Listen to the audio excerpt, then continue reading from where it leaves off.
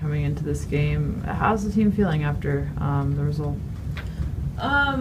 Pretty good, actually. I think that we had a consistent performance as far as our work rate at the end of the game, and we got opportunities and it didn't fall in our favor today, but I think it's another building block and it's a different opportunity to learn new things. But yeah, the team is more together than ever before, and I think we really believe in each other and what we're doing.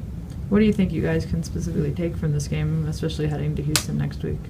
We'll talk about that, but I think that just playing a little bit better and keeping the ball more, executing the game plan just a little bit better. I think that the effort was there, but we didn't, especially early on, I think we dug ourselves a hole, so I think trying not to do that the next game, and yeah, that's pretty much it.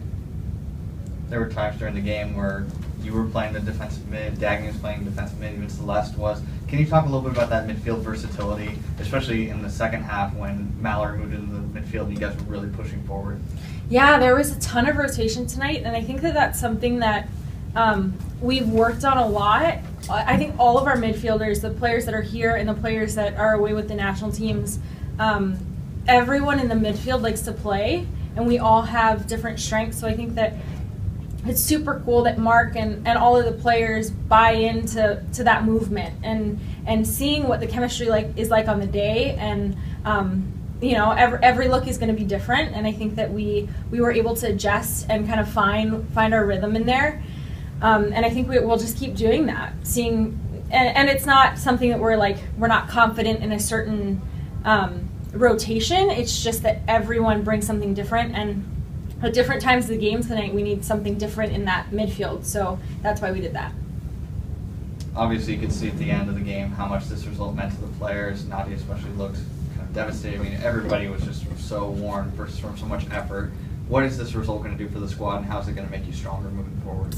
I think it's just going to fuel the fire some more.